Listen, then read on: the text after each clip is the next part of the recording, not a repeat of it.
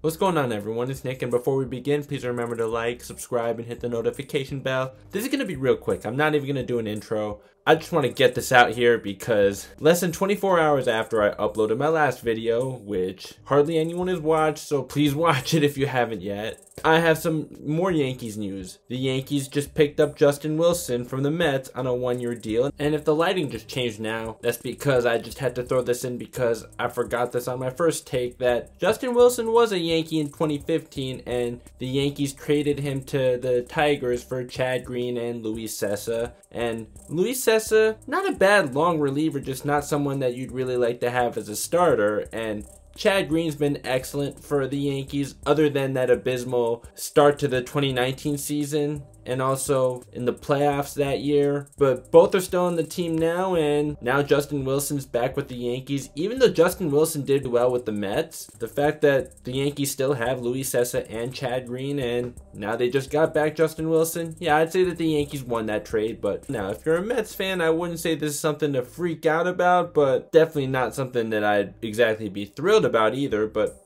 I think he's replaceable. But for the Yankees, though, yes, it is a good move. Now, yes, the Mets do need some bullpen help, and I think that they can get that just fine. I think Trevor Rosenthal is still available, so that's probably the best reliever that we're looking at right now, unless there's someone out there that I'm not thinking of. You can let me know. And for the Yankees, they got rid of Adam Ottavino to save money, and then they bring in Darren O'Day and Justin Wilson. Both of them together cost less than Adam Ottavino, and both are quality pitchers. Now, Justin Wilson does tend to walk some batters, and he does give up some hits. He does leave a lot of runners on base. Well, last year, not as much. Actually, at a pretty low percentage when looking at Fangraphs. But in the past, yeah, he used to leave a lot of runners on base. And looking at Baseball Savant, he has decent velocity on his fastball. He does strike out a good amount of batters. He has a bit of a control issue. He doesn't have a great walk rate, although he doesn't get hit all that hard, so that's nice to know. And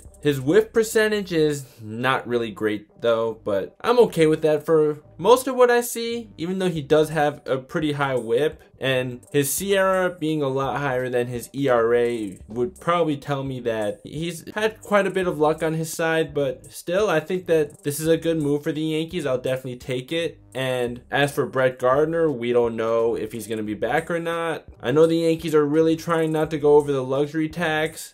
And if Brett Gardner's not back, I'm not going to lose sleep over it. If he is back, though, I mean, okay, he's a nice fourth outfielder to have. Or can we say fifth, because there is still Giancarlo Stanton. I mean, I'm sure Giancarlo Stanton's going to DH for much of this season, but I'm expecting the main outfielders to be Judge, Hicks, and Frazier. And having Brett Gardner on that bench, I don't mind, but if he's not back, then I won't lose sleep over it. And they also signed Robinson Chirinos to a minor league deal. We don't know if he's going to make the roster, but that's not really something that I really feel strongly about. I mean, sure, if he does make the roster, then some catching depth, but it's pretty to me. The big thing though is that the Yankees got Justin Wilson, and him and Darren O'Day replacing Adam Ottavino. I like it for the Yankees. So yeah, I told you this was going to be real quick because I'd like to do other things now. So please remember to like, subscribe, and hit the notification bell if you're new here. Trust me, most of my videos are a lot more in depth than just this. I usually make longer videos than this, and my subscribers would know that. But alright, I'll catch you next time because I want to be on to some other things right now.